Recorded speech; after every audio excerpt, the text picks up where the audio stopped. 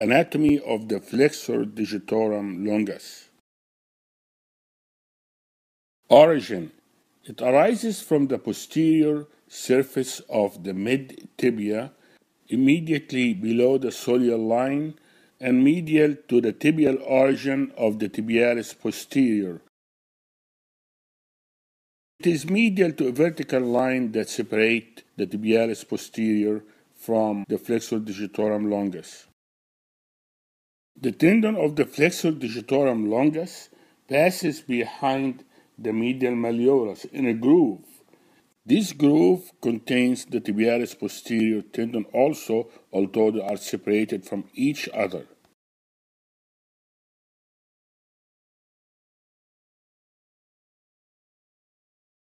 Tom, Dick, and Harry show the arrangement of the structures in this area. You probably need to memorize that.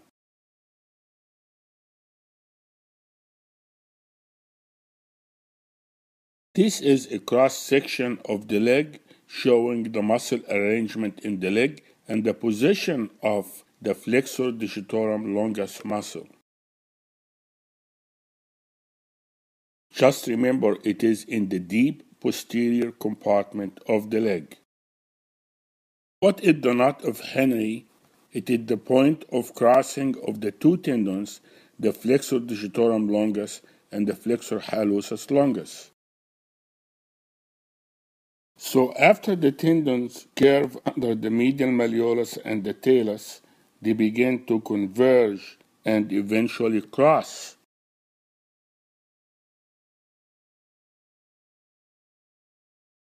The Flexor hallucis longus is crossed deep to the Flexor Digitorum Longus tendon into the medial compartment of the foot, so the digitorum becomes more plantar or superficial.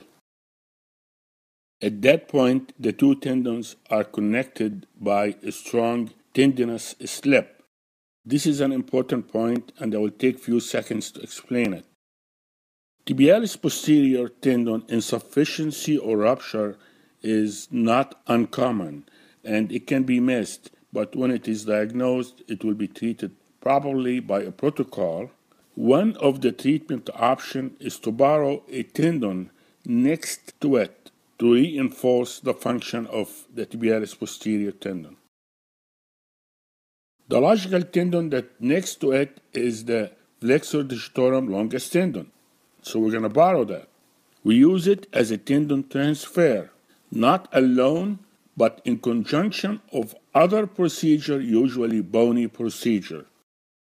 So because of that intersection between the Flexor hallucis longus and the Flexor Digitorum Longus tendons, if we transect the digitorum proximal to the knot of Henry to correct the tibialis posterior dysfunction, that will result in retention of the function of the big toe and the lesser toes.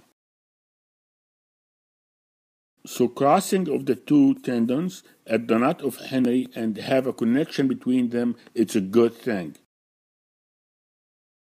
How about the insertion? Flexor Digitorum Longus. Flexor means it is in the sole of the foot or the bottom of the foot. Digitorum means it's going to the toes or to the fingers. Hallucis, it means it's going to the big toe. Pollicis means it's going to the thumb. In this case, it is the Flexor Digitorum, so it is going to the toes. Longus means it's longer. It will reach the distal phalanx. If you have longus, then you have another muscle called brevis. So what happened here? This tendon needs to reach 4 toes, the 4 lateral toes. So this tendon expands and is joined by the quadratus plantae muscle, as you see in this diagram, and finally it divides into 4 tendons. And these tendons are inserted into the base of the distal phalanx of the 2nd, 3rd, 4th, and 5th toes. Just remember, these tendons are inserted into the plantar surface of the distal phalanx from 2 to 5. the nerve will be the tibial nerve. How about the action? It flexes the toes from 2 to 5 and also helps in plantar flexion of the ankle.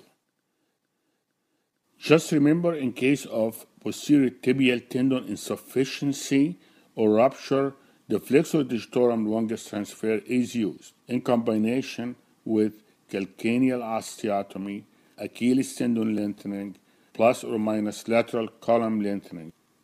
Remember the arrangement of Tom, Dick, and Harry, and remember the knot of Henry.